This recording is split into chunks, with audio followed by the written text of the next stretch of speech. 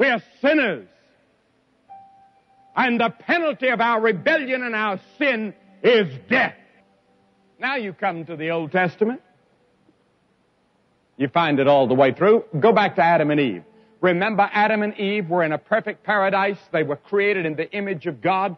God never meant that they would ever see death. God never meant we would die. He never meant that anybody would get sick. He never meant anybody would ever be murdered. He never meant that anybody would ever have to fight in a war. Everything was perfect. God gave man the freedom of choice. And God said, if you obey me and love me and serve me, you'll live forever and we'll build a wonderful world. But if you disobey me and rebel against me, you're going to die. Man thought about it. One day man rebelled against God. He broke God's law and God kept His word. Man has been dying ever since. And so God wanted to do something about it. And God set about to redeem and to save man. And so God came, the Bible says, to the Garden of Eden and said, Adam, where are you? And Adam was hiding.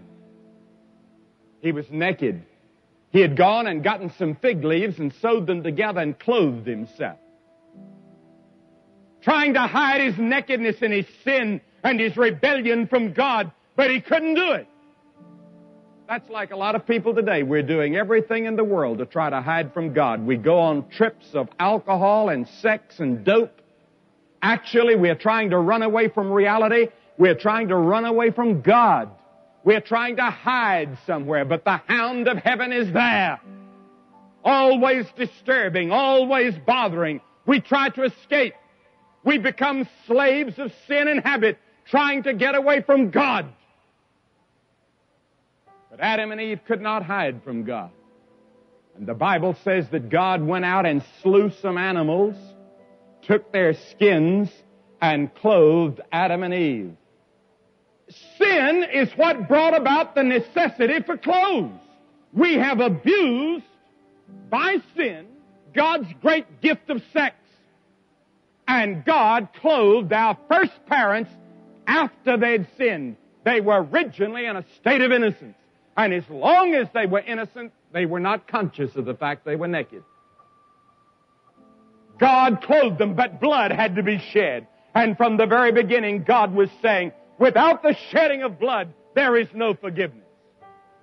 Cain and Abel. Cain brought a sacrifice to God. He was very religious. But it was unacceptable to God. Why? Because it was nothing but vegetables. Abel, his brother, came and brought a blood sacrifice, and God accepted it. God was saying right in the beginning, you have to come by blood. Noah. And Noah builded an altar unto the Lord, and took of every clean beast and every clean fowl and offered an offering on the altar. Abraham. Remember the story of Abraham taking Isaac to Mount Moriah? There where Jerusalem now stands. God had told Abraham to take his son and offer him as an offering.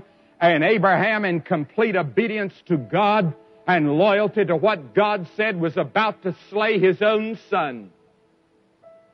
And as the knife was descending, the angel of the Lord caught his hand and stopped him. And sometimes God will test us almost to that point to see if we really mean our commitment to Jesus Christ. Abraham was willing to give his son. And the son said, Father, where is the sacrifice? He didn't know he was the sacrifice. And a ram was caught in the bushes, and the ram became the substitute. Blood was shed. Or remember that night in Egypt that Jews till this day still celebrate? The Passover. And remember that God said, I'm going to destroy the firstborn in all of Egypt, and I want you to go out and slay a lamb and take the blood and put it on the doorpost, and when I see the blood, I'll pass over. Not when I see your good resolutions, not when I see your tears, not when I see your agonies, not when I see your good works. When I see the blood sprinkled there by faith. God took blood, which is something ugly, something that's repulsive, something we don't like to see. to show us how ugly and how dirty and how terrible our sins are in His sight. And it becomes a symbol of the cleansing from sin. When I see the blood, I will pass over. There are many people that join a church and they think that's enough. Many people get baptized and think that's enough. Many people try to live by the golden rule and they say that's enough. Many people try to give money. That's all fine. All of these things are good, but it's not enough. The blood has to be sprinkled there by faith.